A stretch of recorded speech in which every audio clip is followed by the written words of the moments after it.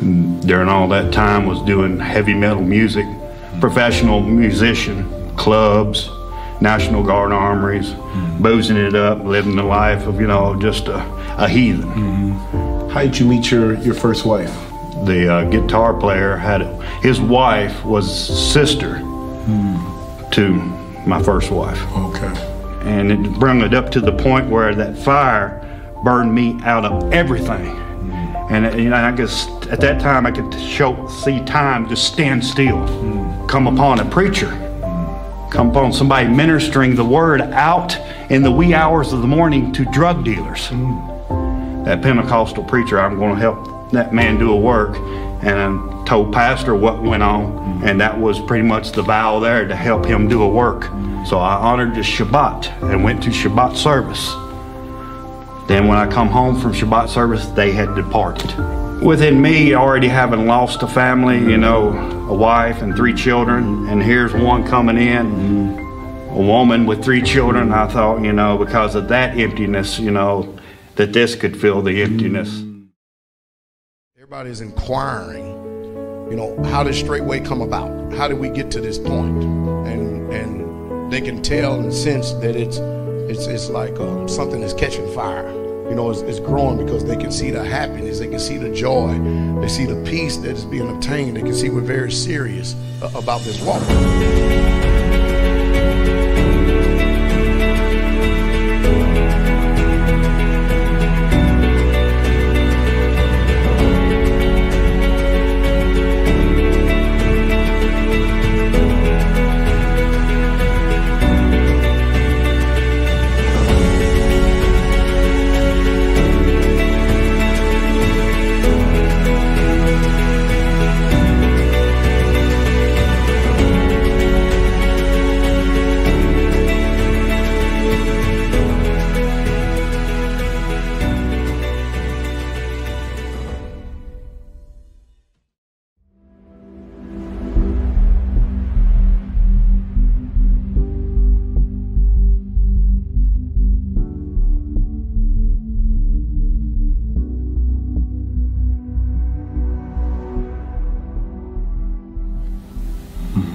So what? So you guys was married for a while. How long were you guys married?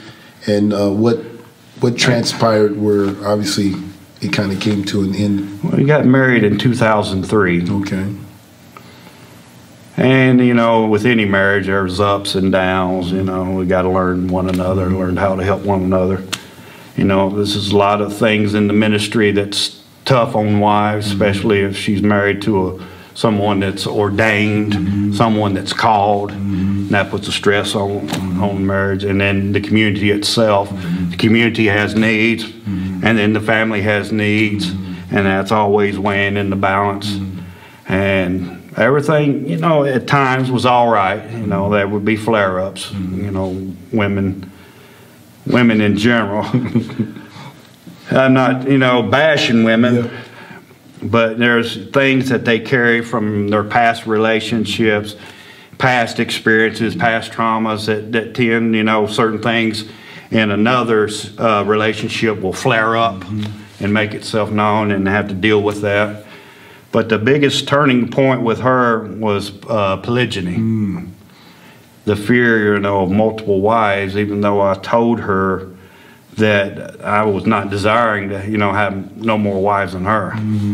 Because she was enough, you know, handful in herself. Yes, sir. Yes, sir. So that right there is what, I mean, so is it just when pastors start bringing it up that you guys, that pretty much, like, how did it? Yeah, that when it started coming out, there was other members in the body that were like, you know, like, what? You know, it's like shocking to them. And then these little splinter cells would start showing up, these people that shared the same grievances, the same bitterness and everything. They would all be drawn together, and they would, you know, speak, you know, I don't like this and I don't like that. And, you know, they strengthen each other in their hatred and whatever. And my wife was friends with some of them, and, you know, and the spitting in the ears took place, and through all that, things started just started splintering. And I guess the shaking that it brung, it did what it was supposed to do. It shook those that didn't need to be here, and the ones that remained.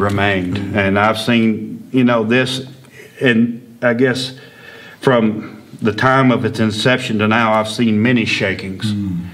And I understand this is even in the will of Yahweh, as he says in his words, you know, if you're going to get a fruit tree to bring much more fruit out, you've got to prune it. You got to cut it back. And the Most High would do that. And I see even now, you know, we see times where there's a lot of influx of people, and then something will come about, and then the cutting will take place, just like during this last dead season. Certain people that come to tabernacles, and Pastor said some of you won't be here coming the next feast, and it's so true, because we have learned that the Most High Yah, as being a good husbandman, this is his method, this is his construct, this is his way, because he wants solid people, he wants real people, he wants committed people, he wants to really build in us a strong love one for another. And then I think, you know, that's what appeals to me about community, is the real realm of love and family. I think that's one thing that really appealed to me, as not having a family, you know, in my former walk, in my former construct, and now here I got family that care for me. I don't have to hear the discouraging words, disparaging situations, the mother and the dad fighting and all this crap, you know, from childhood, watching all this stuff and trying to take it all in, and all the sorrow and the hurt and the bitterness, just watching family just fall apart and be at one another. And now here you got a chance to really love, you know, a thing you've been searching for in your early life, your former walk. Now you have a chance to embrace it. And I think that's really what the Most High kind of woke up in me, using what I went through in my former state as a backdrop to really make the situation now more vivid. You even had, you know, with your second wife, I know you had a child of your own, but she had her 3 and her child and everything. So when they left, one of them stayed behind with you. Can you please share? That would be Elias, because Elias, he's a very unique son, and I love him very much, because from my youth on. Now this is, and just want to make it for the record, this is your stepson, because but your daughter ended up going with the one that you had with her. Okay. Ended up going on with the mother. Yeah, but Elias seems to say there was something about him that was different than the rest of them, because he loved the Word.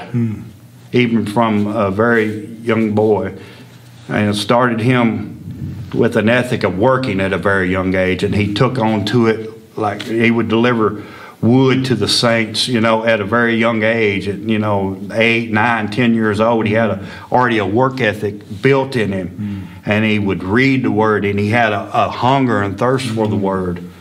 And I think that's what kept him here, because with that background of the Word in him, and he's seeing what's going on around him, he knows that going back with his mom would not be fruitful, would not be profitable. Wow. And he stayed, and and have you talked to any of the children or your daughter since they've left? Intermittently. Okay. It's been like 2 years now since I've had any communication. Okay. So you've been, I mean, you suffered a lot, you know, being in this truth. I mean, you had your first family, they left. Then you come into it and you meet a woman, and, you know, with their children here in the faith, and then they leave, and you're still, even with all this shaking, you still there. What would you tell, you know, this, you know, I mean, Pastor Dow was talking about that if it wasn't for the people like his wife, Mother Carol, and you guys that was there in the beginning, there wouldn't be a Straitway. What is the secret from your perspective of the longevity? I mean, to walk this walk, what would you tell the people that is coming behind? What was the secret for you to be able to continue to walk in this walk that you can encourage the next generation that's coming behind you? Trust in the Most High. That thing that has helped me. And every instant, every sorrow, every deep hurt, I have learned to really just put everything at his feet. And if it wasn't for him and his word being in me and the Holy Spirit there to strengthen me through all this, I would have perished too. And I've held on to his word and his way to a point now where I don't know any other way. I've lived it so long, I've stayed in it so much, I've trusted it so much, that I even ask myself, could you live without the Most High? And I say no. I almost want to cry if the Most High was taken out of my life. You know, it's just him in me and bringing me through all this, him strengthening me in my weaknesses and giving me that support when I need it. He was always there. His word was always there. His truth was always there. It's more than just words on a paper now. I understand his life, because if I'm going to really walk as he walked, as the Bible says, arm yourself likewise with the same mind, you're going to suffer. And my former construct would tell me suffering, since I go to boozing, I go to drinking, I go to something to supply my need to help get my mind off that. And now I have a different substance to go to. I have real substance. I have someone to turn to. I can get on my knees, and no matter what state of mind I'm in, I can just bring it to him. And he will supply all of my needs according to his riches and glory. And that he said he would. He said if you would hold him at his word, that word, it's the little ink on the paper. If you would hold him at that word, then he is faithful and just to perform it. And because of just doing that, holding him at his word, I've seen actually whatever's written in that book take on a form. I see, the hope that I had in me come to where I could touch and feel it. It was real. It gave me purpose. It gave me structure. It gave me something to reach for. It gave me joy that I've never had before. Joy that I was hunting for in my former walk. The joy that wasn't there. Everything that I was missing there, I was thinking drugs and boozing and smoking and everything I was doing was going to fill that. But still, there was still that emptiness. It just I was a shell of a man. And until Most High put his spirit in me, then I understood who he was. And because I understood who he was, then he started helping me understand what my purpose was to serve him. And he's through all this walk, he's showed me how to be a servant. And he's called me to be a teacher, especially in this time. And calling is a very unique thing in itself. And I think it was the calling that helped me so much, even to the point of 2015. All before that time, I was resisting that calling, even though I was told, you're a teacher. And I was within myself fighting it, until I just finally surrendered and said, okay, Most High, if that's how you want me to serve, I will serve. With, Pastor Dow, obviously he's been, you've seen him from the streets, preaching, midday or in the middle of the night with the drug dealers or whatever, and to now, did you ever imagine that the ministry back then would look like the way it looks like today? No, I didn't have no thought of that in my mind. It's almost like I had a surety going into this, not knowing what was coming afterwards. Even though walking into something, I really couldn't touch, taste, feel, and smell.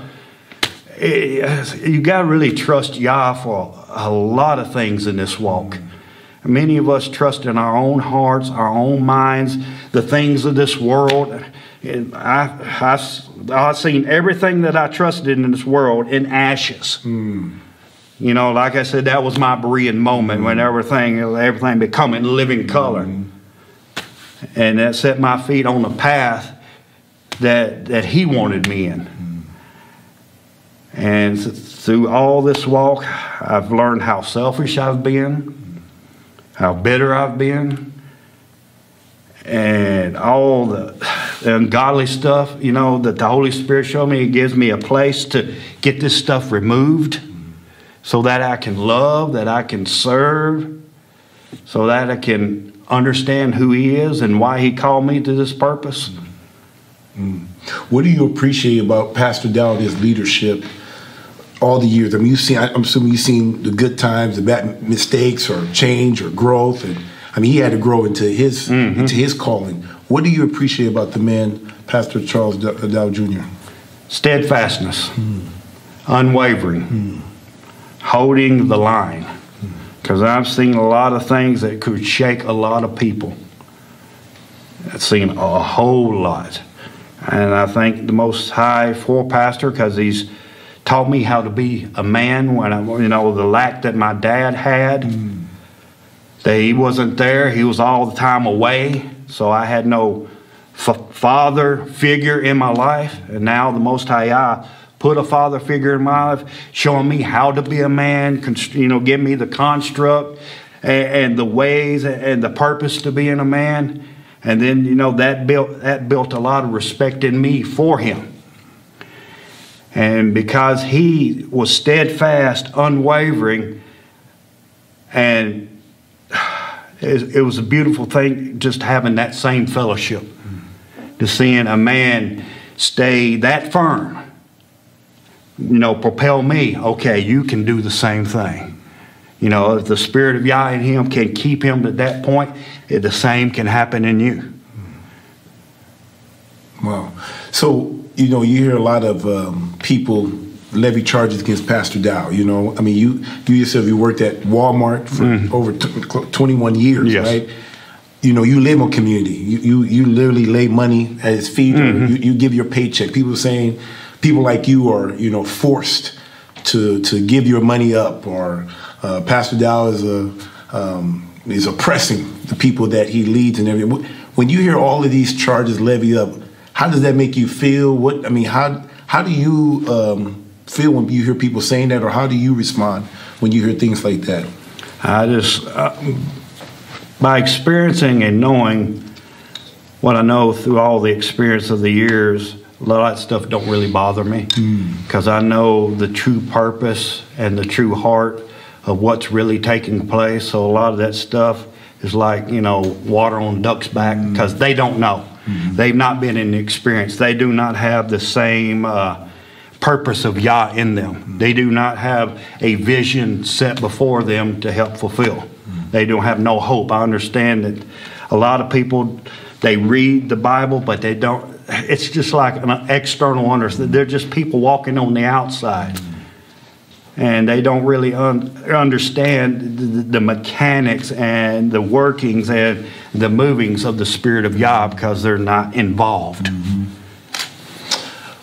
In conclusion, how would you, if I'm thinking about, you've been doing this for a long time. You've been in it in the beginning, and you have said, obviously with Pastor Dow leading, but you supporting that man.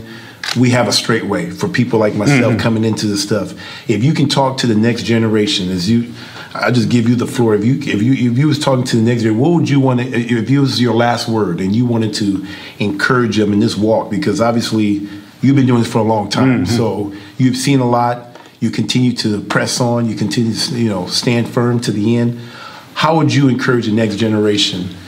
If you had to give them the last word, what would you tell them to encourage them? I would say, look on the world as it is. And do you like seeing what's going on in the world? Do you want a life of death like they're living? Do you want to perish like they perish? Or you want to go to a place where there is no pain, there's no suffering, there's no hurt? Do you want to continue in running away from your traumas and from your fears and from your pains and from your shortcomings? Or do you want to meet them head on and overcome them? Do you want to really understand your purpose on this earth? Because a lot of people don't understand their purpose on the earth. Why am I created for this time? Why am I understanding this Most High? How come, of me of all people, rest of my family don't know him, but I know him. I encourage you to keep knowing him. You won't get to a richer understanding in him unless you stay in this walk, suffer the sufferings, go through the pains, go through the hurts, go through the trials, go through the tribulations. Because we've got to train our mind, as it was in the beginning, that we are here, we are people of life. We are people in the light. We are children of the day. And we know how it is to live in darkness. Because a lot of us, we have a background of living in sin, living in transgression, living in iniquity. And the Most High Yah, even as you as a chosen vessel to be a child of his, he lets you go through that so it can be a backdrop for what is going on now. And my encouragement to you is stay in the Word of Yah, because it will direct your feet. It will direct your paths. Trust in him. He will supply all of your needs according to his riches and glory, because he's never failed me. And whatever I've lacked, he's always been there. Especially things of my spirit, things of the inner man. Because we can all look at ourselves and see that this body, it is deteriorating. It's getting old. It's losing strength.